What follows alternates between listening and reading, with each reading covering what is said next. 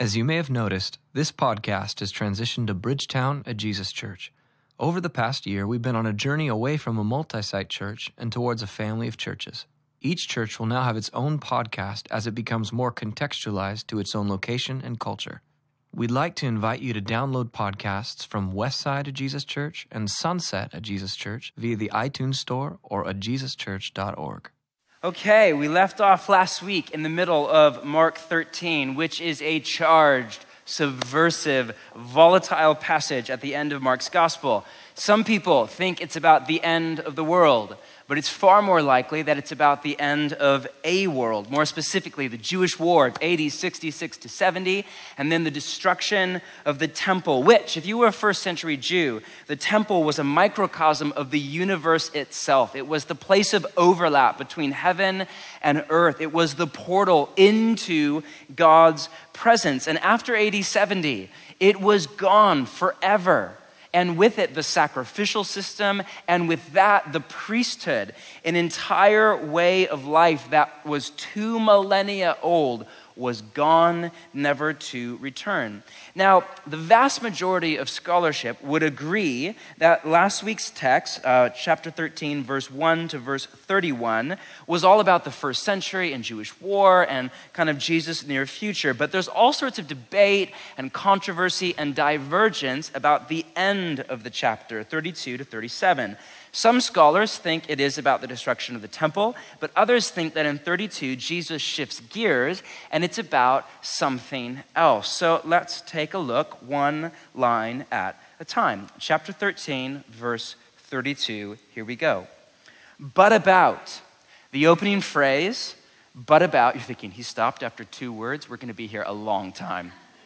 The opening phrase, but about, is a Greek way of starting into a new idea. It's more than a paragraph. It's kind of a signal of, all right, now let's shift gears. So in verse 31, Jesus is talking about one thing, but then in verse 32, but about, he's talking about something new. And he goes on to say, but about that day or hour.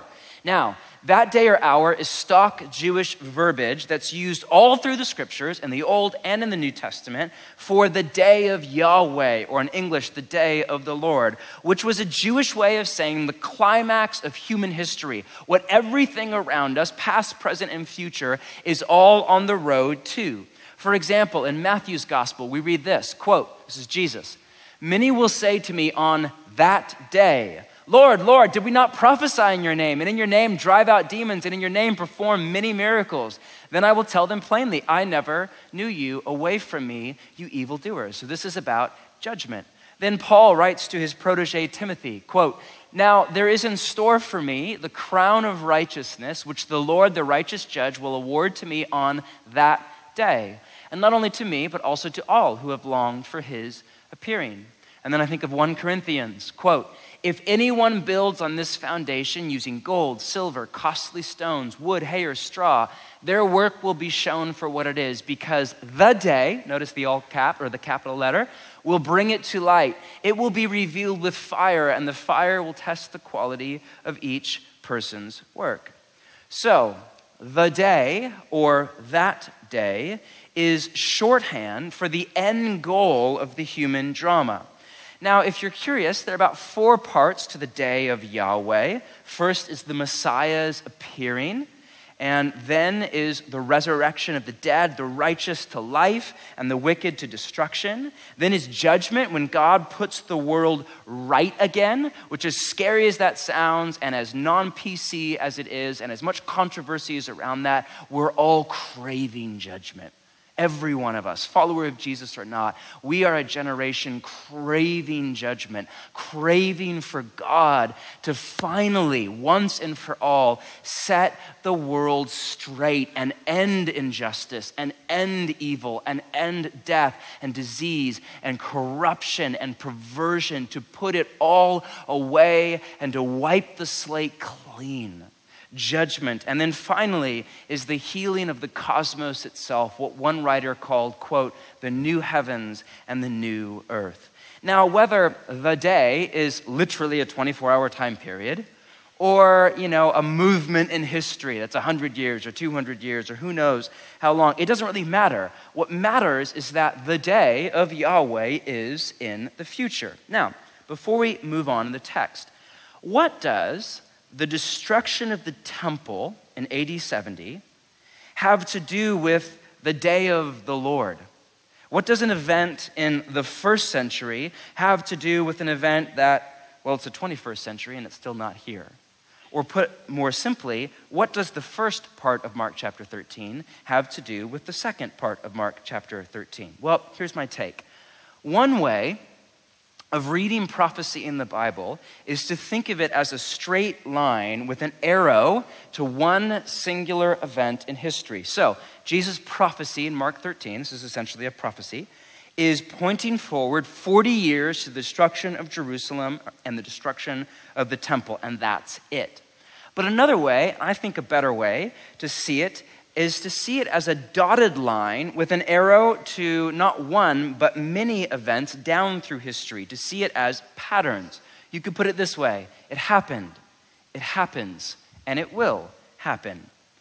It happened in history, one singular event, and it happens down through history, not once, but all the time, and it will happen at the day of Yahweh. For example, in last weekend's text, remember that crazy kind of haunting line about the abomination that causes desolation? Remember that? The Peter Jackson film title moment? That, remember, is a prophecy from Daniel. And if you go back and read Daniel, it's a prophecy about a Syrian Greek king named Antiochus Epiphanes in the 2nd century BC in an act of sacrilege and blasphemy. But then here comes Jesus in the 1st century, and he seems to be saying that, oh yeah, Daniel's prophecy, that's already done with. 2 centuries ago.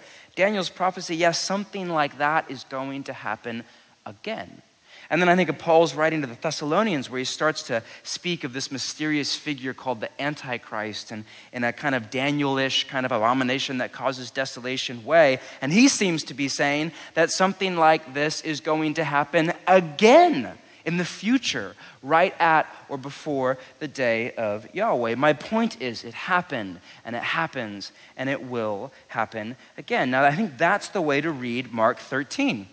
So Mark 13 is a prophecy about a time of suffering and persecution, ending in a catastrophic event, the destruction of the temple, and then breaking out into new life. So it happened, AD 66 to 70. It's over, it's done. And it happens all the time. To God's people, I can't help, because it's in recent memory, think of the Holocaust, a time of suffering and persecution, ending in a catastrophic event, ethnic cleansing, but then breaking out to new life. As far as I understand, from a geopolitical perspective, the modern state of Israel would not exist were it not for that atrocity. And it happens not only to God's people as a whole, but to you and me, right? How many of us have a time of suffering or a time of persecution, ending in a catastrophic event where it's not the end of the world, but it's the end of a world. It's the end of a season in our life. It's the end of a relationship. It's the death of a dream or a hope or a healthy body or whatever it is. But then bursting out into new life and creativity and freedom and space and stuff that you never thought was possible. It happened, and it happens all the time. And it will happen yet again. The odds are that right before Jesus' second coming, there will be yet another time of suffering and persecution, ending in a catastrophic event and then breaking out into new life. So, if I'm right here, then Mark 13 is pointing forward to the destruction of the temple in AD 70, and it's a pattern for what happens in human history and what will happen one day right before, at the end of the day of the Lord. That's what the two subjects, the beginning and end of Mark 13, have to do with each other. It's prophecy. Jesus is pointing forward to the near future and past that to the distant future. Now, thank you for your patience, by the way. Listen to what Jesus says about this coming, quote, day. About that day or hour, no one knows, not even the angels in heaven, nor the Son, but only the Father. Be on guard, be alert. You do not know when that time will come. Unlike the destruction of the temple, we don't know when the day of the Lord will come. With the temple, at least there were signs. There's the abomination that causes desolation, which is a giant blinking light, saying, get out now. There were men who were claiming to be the Messiah, but not with that day or hour. We just don't know. Not even the angels in heaven, nor we read the Son, Jesus himself. Now, some of you are thinking, wait a minute, how can Jesus not know the future? How can Jesus not know when he's coming back? I mean, he's Jesus and he's God. Yes and no. Technically, to be more precise, Jesus is the embodiment of God. When God became human, he became human. Not sorta human or fake human or kinda, but not really human. Like he became Jesus of Nazareth. And in doing so, he set aside the full spectrum of his godness, of his own free will and volition. For example, here's an easy one. God is omnipresent. That's a way in theology of saying there is nowhere God is not.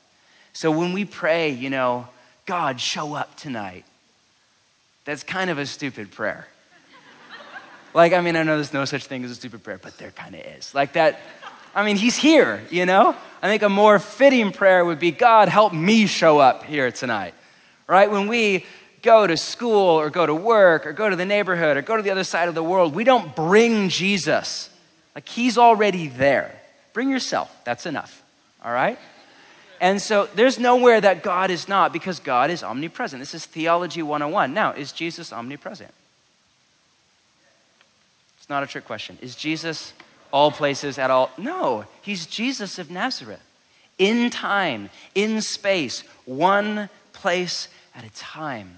Of his own free will and his own volition, he became human. Here's another one. God, and this is where I might get a little bit more controversial, God is omniscient. That is a way in theology of saying there is nothing that God does not know. He is all-knowing. Jesus asks questions all the time. And I love how people argue, oh, well, it's not, he's asking a question, but it's not like he doesn't know the answer. Oh, he's God.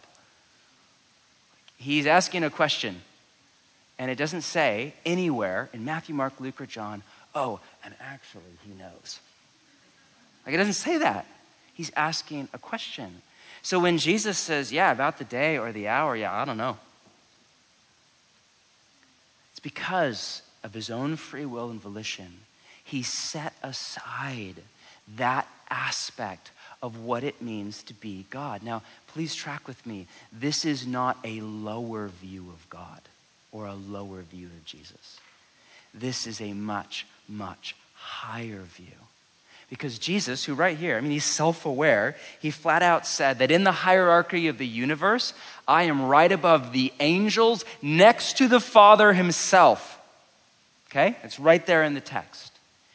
And this Jesus, this embodiment of God, above the angels, right next to the Father, he became human, a rabbi from the north part of Israel, eventually dying. What could be more human than death, right? So this is the miracle of the incarnation. It's at the center of the gospel of Jesus. And my point here is that even Jesus doesn't know when the end will come. So it's foolish and stupid and a waste of time to speculate about the future. Even Jesus says, I don't know. You're not smarter than Jesus, right? Maybe he was not omniscient, but trust me, he was smart. A lot more than you or I.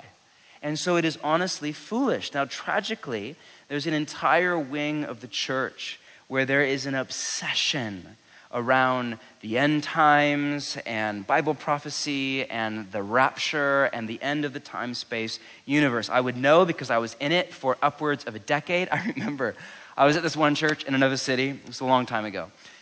Don't judge me. And every New Year's Eve, we would do a prophecy update. Okay, New Year's Eve, 9 to midnight at church, and like all the hardcore people of course I was one, were there.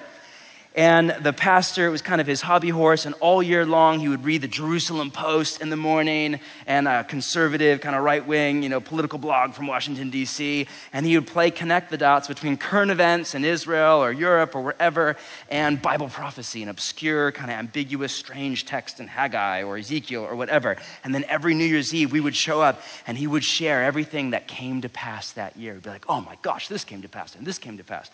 Well, I will never forget New Year's Eve. My wife and I were dating at the time. This is a really lame date, okay? Don't take your wife to Bible prophecy for a date, or your girlfriend, okay? It's just not hot at all, okay? But my wife and I were dating, and I remember we go to church, and it's 1999. Do you guys remember Y2K? Now, I know a ton of you are like really young, but do you remember that at all? People were freaking out. Especially religious people. I mean, nutty. There was, concrete hole in the ground and ammunition and what are you going to do with that? Kill people for Jesus? I mean, come on. And baked beans and all this craziness.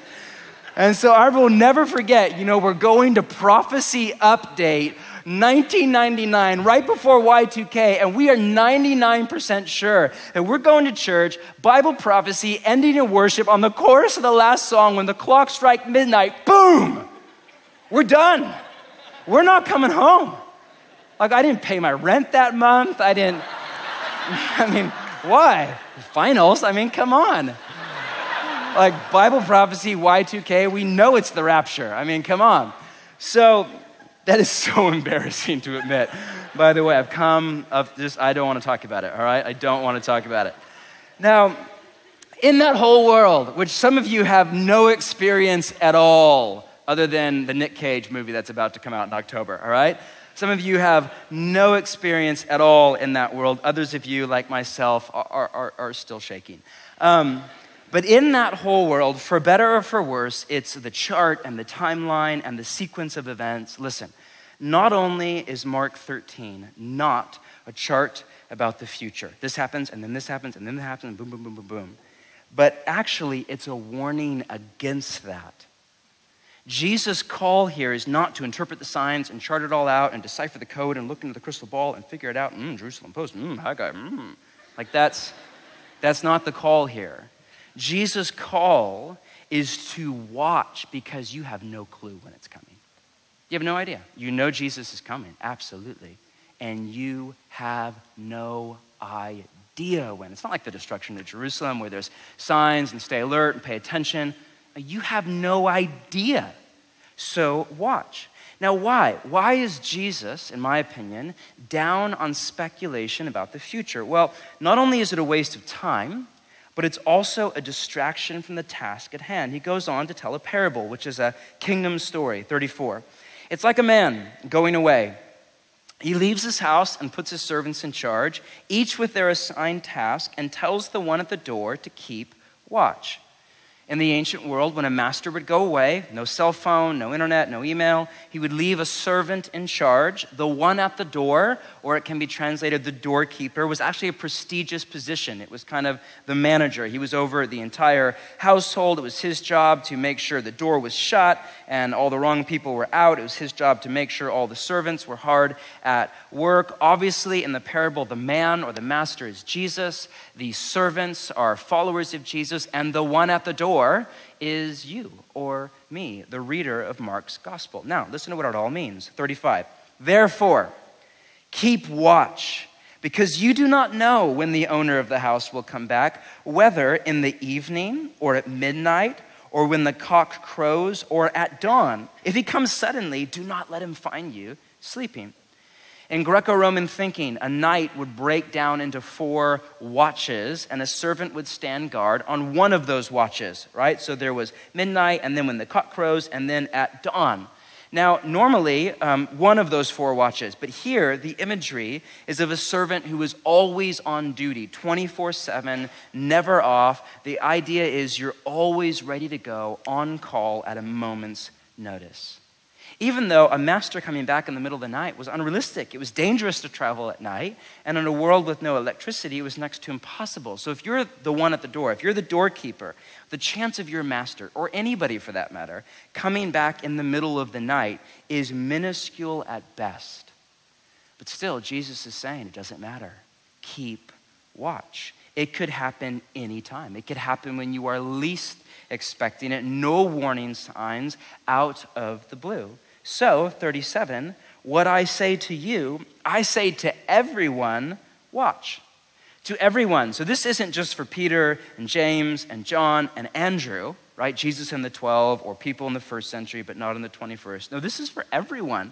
It's almost like if Mark were a movie right here at the end, what I say to you, I say to everyone, watch. It's almost like Jesus turns to face the camera. Watch.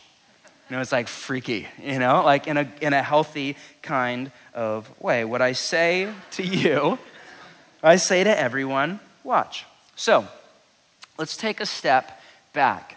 Every time we open the Bible, we are asking at least two, if not more, questions. The first one is, what has God done? And then secondly, in light of that, what are we called to do? So first, what has God done in the text right in front of you? Well, he's come as Jesus of Nazareth, living an authentic human life, not fake human, but real, full on, dying and rising in our place. In doing so, he set into motion the beginning of the end. The kingdom of God is here, he said, and the kingdom of God is coming. He also said Jesus will come again to finish what he started and to lead us finally into all of his dreams, not only for the city, but for the entire cosmos. So in light of that, what are we as followers of Jesus called to do? Well, there are essentially two commands in the passage. If you're taking notes, write this down. The first one is to do our job. To do our job. The parable is about servants who are left with a, quote, assigned task. I love that line. To each with his own assigned task. We all have an assigned task. What's yours?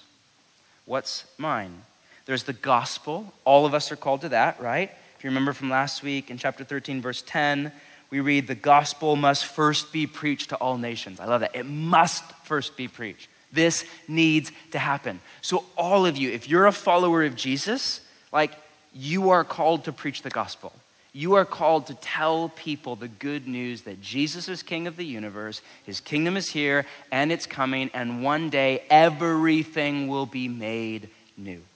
That's good news. That's good news for Portland. That's good news for PSU. That's good news for your mom, for your dad, for your sibling. That's good news for your roommate. That's good news.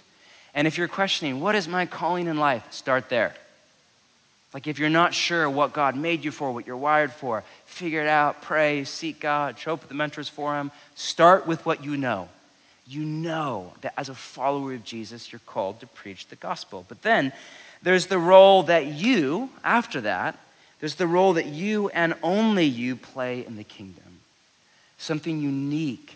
The way you're wired, the way you're set up, the way God made you, the life that's spread out in front of you, the opportunity or the open door that's right in your lap. It might have a name. In my case, Jude, Moses, Sunday, and Tammy, my family. Maybe it's the name of your mom or your roommate or your professor or your coworker. Or it might be a vocation, a job, a career, something that God made you to do, to contribute to the world, to partner with Jesus and to work for human flourishing or for social justice or for the renewal of culture from the inside out in line with Jesus' kingdom and his value set. Or it might be a role that you play in the church. You lead a missional community, or you're a deacon like Christy up here, you're an elder or whatever, some kind of a kingdom responsibility. Whatever your, quote, assigned task is, do it. Do it well. As if every day could be your last, as if there's no guarantee for your future at all, as if time is a precious commodity, as if you don't have your whole life in front of you, as if Jesus could return at any moment. Whatever your work is, whatever God's put in front of you, do it that way. That's what Jesus is getting at. And then secondly, do our job and then watch. There are three full-on commands in the passage that are all basically saying the same thing. Be on guard, be alert, and keep watch if you're taking notes. In my Bible, in the NIV translation, they all have an exclamation point at the end. Right? That's fitting. So be on guard. In Greek, it's blepo. It can be translated watch out or take heed, or my personal favorite, beware, just because it sounds ominous and rad. 3 times earlier in the chapter, Jesus says, don't be deceived. Not once, not twice, but 3 times, which is Jesus' way of driving the point home. And it's so easy to be deceived. And don't think for 1 second that as followers of Jesus, we're immune. It's one of the problems with evangelicalism in particular in America, is we think we are somehow immune to false teaching. Or we think we're immune, that we get everything right. We don't get everything right. We're maybe not as susceptible as everybody else, but we are. We're not immune. So the invitation here is to be on your guard, to watch out for false teaching outside the church, in a cult, wherever, in Eastern Oregon, like great. And right here in the church, in this one. I'm not the Bible. I'm really close. Like right here, to watch out for false teaching, to watch out for temptation, to sin. Sin is sneaky, right? It comes up on you when you're tired, when you're unsuspecting, when you're in a bad mood, when you had a hard day, when you're worn out. That's when temptation is, hey buddy, hi. Watch out for the demonic, which comes at you when you're weak, when you're vulnerable, when there's discouragement, when there's confusion, when there's doubt. Whatever it is, the invitation of Jesus is, listen, be on your guard, beware. And then secondly, to be alert. In Greek, it's agripaneo. It can be translated stay alert or stay awake or don't fall asleep, right? Stay on your toes. It's way too easy, in my opinion, to sleep spiritually. To go through the motions and settle into the easy cadence of monotony where you don't press in and you don't move forward in the kingdom of God and deeper into the heart of Jesus. In the next chapter in Mark, this exact same language of be alert is used again for the disciples. It's the middle of the night. You know the story. Jesus is praying in the Garden of Gethsemane right before the cross, and his disciples fall asleep. But then right before it, Jesus says, stay here and keep watch. And in Greek, it's the exact same phrase. Then he goes off and he prays, and he comes back, and they are asleep. And then he says, could not you keep watch or stay awake for 1 hour? It's the writer Mark's way of saying, listen, the disciples were not able to do what Jesus just said 1 chapter before. And we are so much like the disciples, right? I mean, how often, we get it, okay, great, and we go home tonight, and it's in one ear and out the other. We fall asleep. What does sleep look like for you?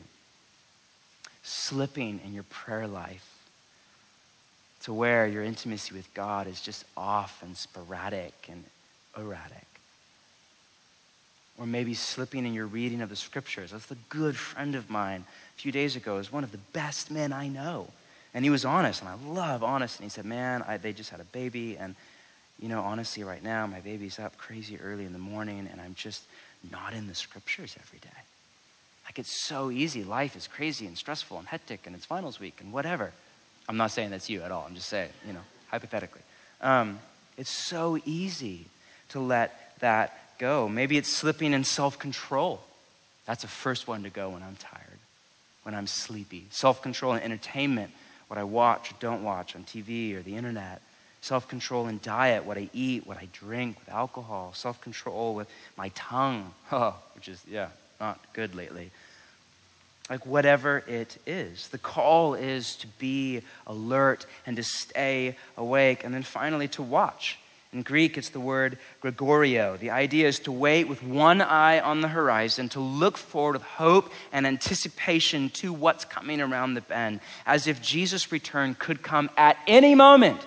That's how we are to live, to be on guard, to be alert, to keep watch.